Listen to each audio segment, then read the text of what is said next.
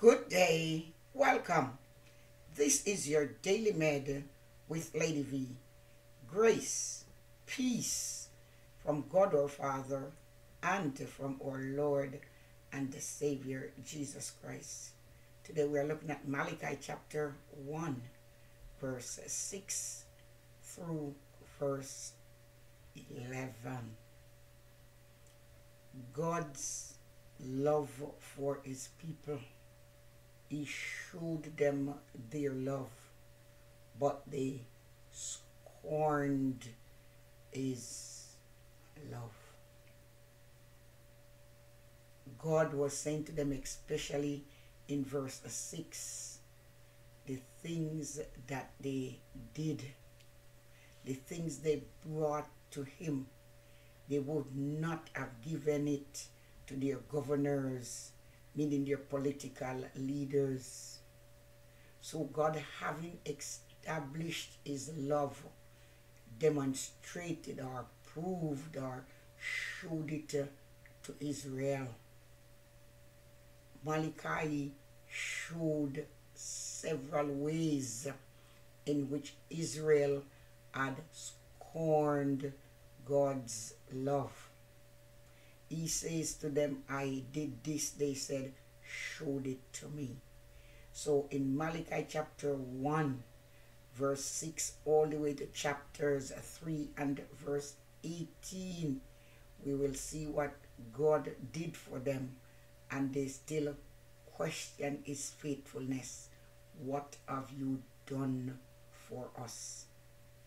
The priest also, who should have known better, had despised God by offering unacceptable sacrifices in direct violation of the law. We see that in Malachi chapter 1, verse 6 through 8. Our reference is Deuteronomy chapter 15 and verse 21. They would treat God with so much contempt, they would not dare to treat any other human leader with. Malachi 1 verse 8.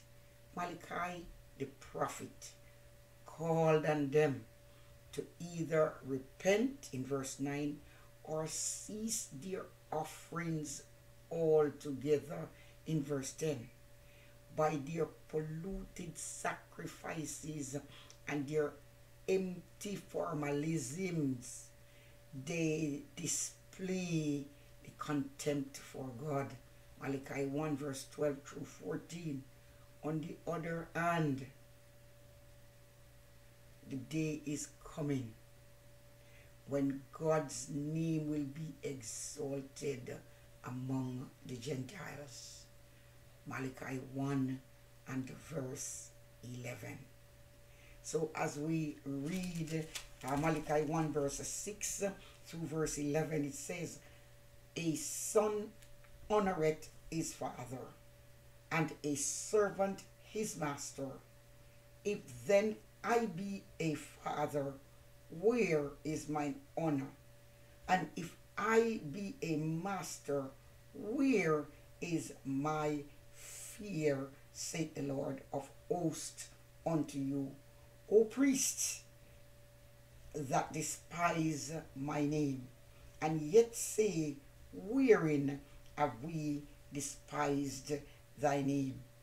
He offer polluted bread upon mine altar, and he say, wherein have we polluted thee? In that he say, the table of the Lord is contemptible. And if he offer the blind for sacrifice, is it not evil? And if he offer the lame and sick, is it not evil? Offer it now unto thy governor. Will he be pleased with thee, or accept thy person, saith the Lord of hosts?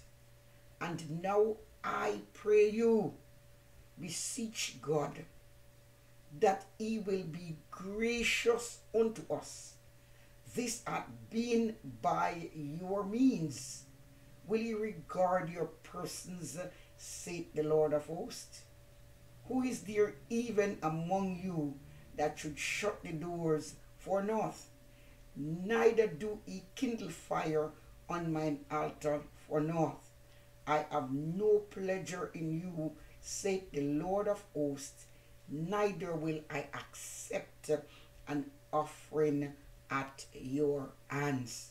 So we have read to verse 10 in Malachi chapter 1 from verse 6 to 10, and we see the Lord charged the priest with despising his name and failing to honor him and to reverence him. They then ask for evidence of their profane behavior. The Lord accuses them of bringing defiled offerings. They denied that too, but he reminds them that they ask as if they acted and ask as if anything that they had brought to him, it was good enough for him, therefore he shouldn't have anything to say about it. The Bible says they brought the blind and the lame animals for sacrifice, which they would not dare offer to their governors or their political leaders, nor their spiritual leaders. The prophet urges them, repent. He says, this is a sin. You have transgressed God by doing these things. He says, repent before God's wrath come upon you. Repent so that his wrath can be averted. The Lord of hosts wishes that someone would shut the temple doors so that the sacrifices that these people bring, the lame and the kind of sacrifices that were sick, would not be brought to him anymore. He says these things are utterly unaccepted to him. We know whether it's in the days gone by or it is today, whether it's the time of the law or the time of grace, God deserves our very best. Whether it is ourselves or whether it is our service. He desires the best of our time. He desires the best of our talent, that they be used to glorify him. He desires the best of our temple, which is ourself, which the scripture says belong to him, and it's not even our own. He desires the best of our treasure, our financial resources, so that the gospel can be spread and the kingdom of God can be built up. So he desires his best. Are we giving of our best? Or are we giving him what is left and not what is right? God has given us his best when he sent his one and only Son into the world to be born of a woman, to be crucified, to be buried, to be raised again, to suffer at the hand of his enemies. Why? So that he could save us, those that are lost. Let all that we do bring him glory. In whatever we do, let us bring him glory and honor and praise. We see the sacrilege even by the priests, the ones who should have known better. They just did not care. They expected him to accept whatever they bring, because this is what they wanted to bring and would not bring anything better.